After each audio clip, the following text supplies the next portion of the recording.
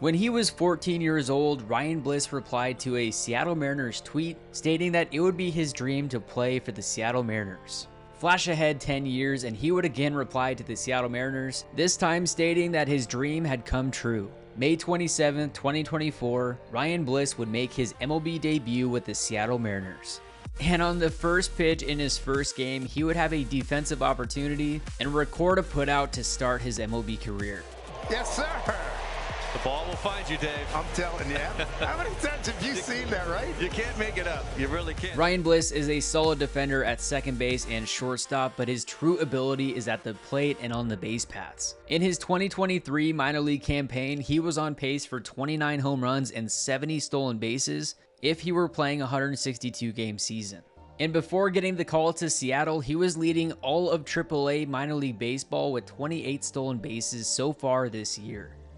Acquired in the trade that sent Paul Sewald to the Diamondbacks in 2023, this is the story of Mariners infielder Ryan Bliss.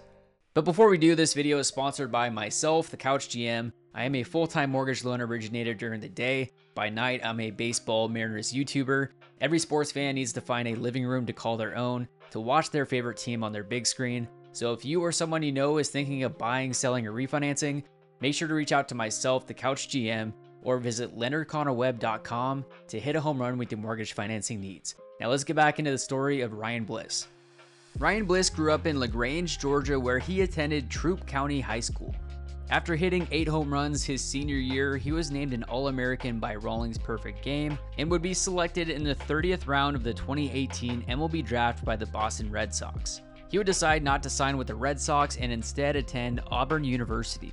At the time, he was ranked as the second best shortstop and 15th best overall player in the state of Georgia, and ranked as the 96th best player in the country by Perfect Game.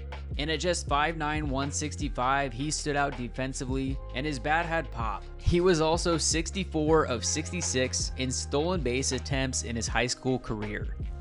Ryan secured the starting shortstop role his freshman year at Auburn, and he would be the only player to start in all 66 games that season. He was second on the team with a .281 batting average, also second in runs, third in RBIs and stolen bases, and tied for third in hits on the team. He was also just one of 3 position players named to the SEC All-Freshman team. His sophomore year in the shortened 2020 COVID season, he was named third-team All-America after playing and starting in all 18 games at shortstop, leading the team and ranking 6th in all of college baseball with 29 hits. He had a .377 batting average and didn't commit an error in 58 chances at shortstop by the time the season was canceled. In his third and final year at Auburn, his junior season, he became the 4th two-time All-American in program history. He finished with a .365 batting average, with 15 home runs, 45 RBIs, and he would finish this season with over a .500 batting average against fastballs 95 miles an hour or faster. He said in interviews that he just tries to get the barrel to the ball. The pitcher provides the power, he just needs to find the barrel. He said that in college he watched a lot of Mookie Betts, as both himself and Mookie are considered undersized players. Mookie's listed at 5'9" and Ryan Bliss is somewhere around 5'6" or 5'7".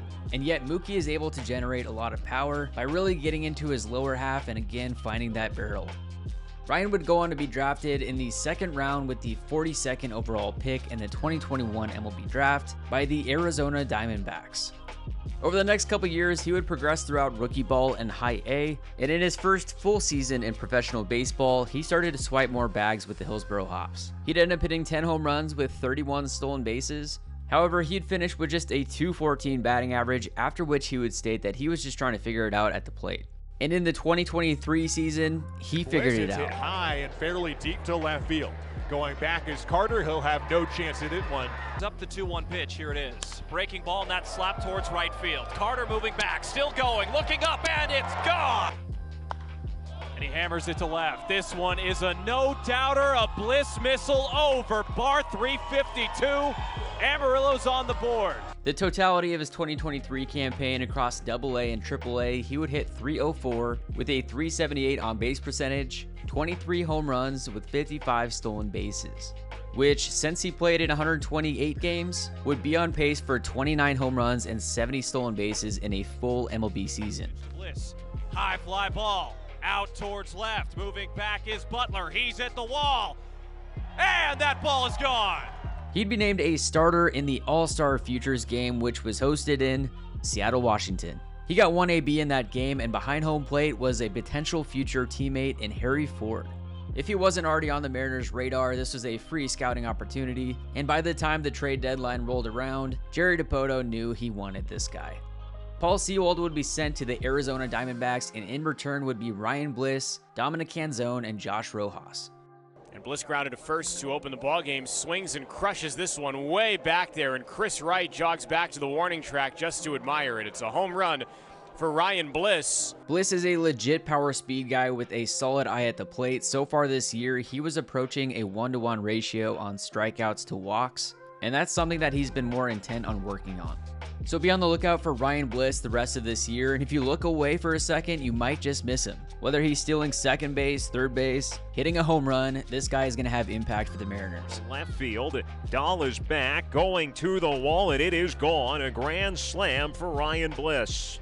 Thank you for watching, and go check out one of these videos right here.